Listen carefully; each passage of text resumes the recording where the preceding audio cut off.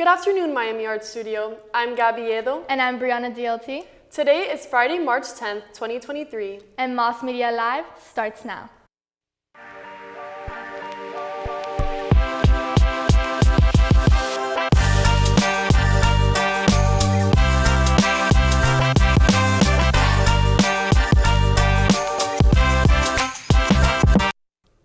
Tomorrow, March 11th, the SAT will be held here at Moss from 8 a.m. to 2 p.m. Get a good night's rest and don't forget to bring everything you'll need for the test. Also tomorrow, students in the Marine Environmental Club have a beach cleanup from 9 a.m. to 12 p.m. at Crandon Park. Help keep your community clean and safe while hanging out with friends.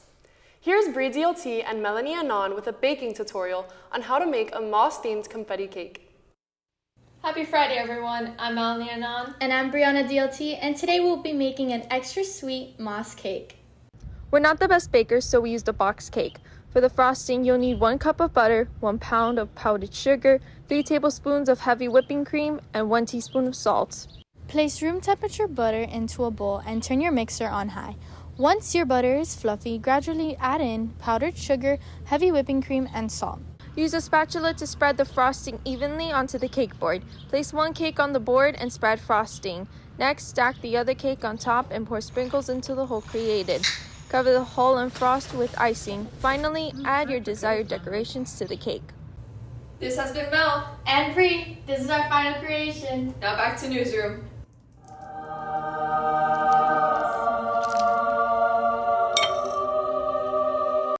Students, a reminder that next week, Tuesday, is Pi Day. Don't forget to pay to choose which students and teachers you want to see get pied. Hey Bree, do you remember last year's Pi Day? Yeah, it was funny seeing teachers and students get pied. Speaking of past knowledge, here's Miguel Rojas with this week's Habit of Mind. Between this week and next week, 4 of our magnets, broadcasting, law, theater, and vocals, are going to be out for their annual competitions.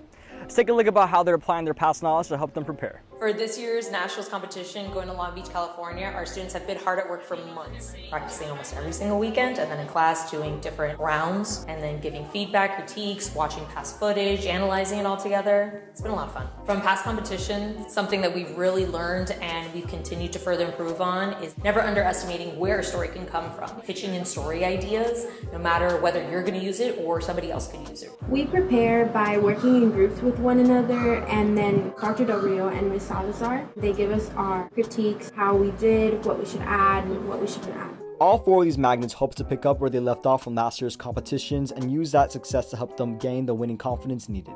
We always have some feedback.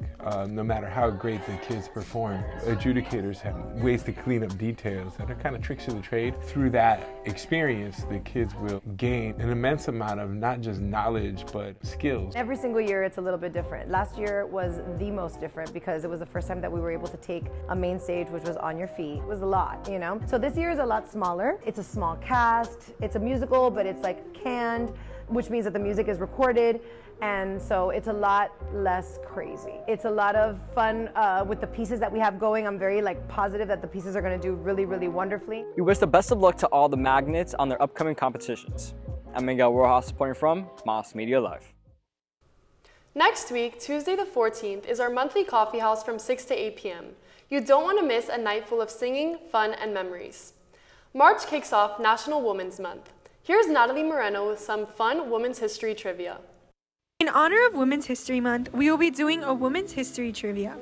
Question 1. Who is the first and only tennis player to achieve a career Golden Slam in both singles and doubles? A. Steffi Graf, B. Serena Williams, or C. Martina Navratilova? Correct answer, B. Serena Williams. Question 2. Hope is the Thing That Feathers is one of the most well-known poems by which re-owned writer? A. Emily Dickinson, B. Sylvia Plath, or C. Ruby Kaur?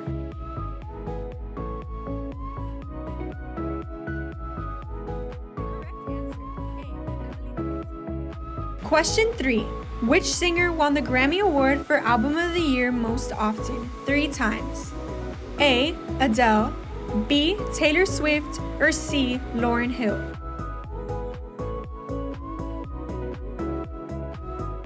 Correct answer, B. Taylor Swift. Question 4. Who was the first woman to run for President of the United States? A. Kamala Harris, B. Hillary Clinton, or C. Victoria Woodhull?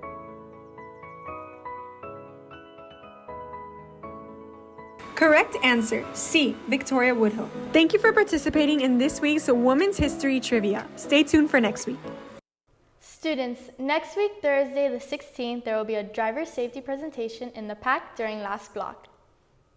A reminder that next week, Friday, March 17th, is a lucky jean day, where students can wear a green shirt with jeans for $2 to show their St. Patrick's Day spirit. Thanks for watching, and make sure to follow us on Instagram and TikTok for more updates. I'm Gabiedo. And I'm Brianna DLT. Stay classy, Moss family. And have an amazing weekend.